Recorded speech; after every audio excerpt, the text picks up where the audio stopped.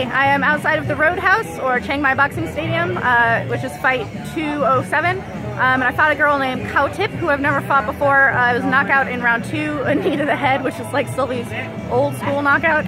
I really feel like this trip was really good in terms of being able to like do things in fights that I normally don't get to do, and this fight was a chance to kind of like super just relax and try stuff. I got flustered by the same things that fluster me, which means that that's in me, like that doesn't have anything to do with my opponent, which is really good to know, because that means that I can work on it outside of just in fights, which is a really valuable lesson to me.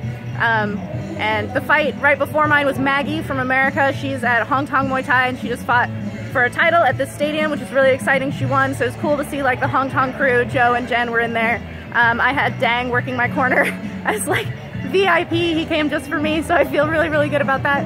I went and said sorry to my opponent just now in the other room before leaving, and she has this mouse like right between her eyebrows. So in my fight the other night, I kneed the girl in the head a couple of times, but I was hitting with like the fleshy part of my knee, like above my knee, which hurts me.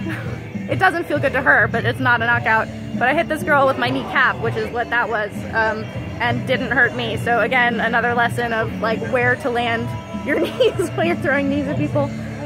But thank you everyone who supports me and watches the live feed. Thank you so much to my patrons and to my sponsors, Onyx MMA and Nak Muay Nation, who allowed me to be here. Thank you a million to Dang, who's always here to help me. Thank you to my husband, who comes with me everywhere and puts up with all of my shit, which is great. And thank you to people who in Chiang Mai come and cheer for me. I find that really amazing.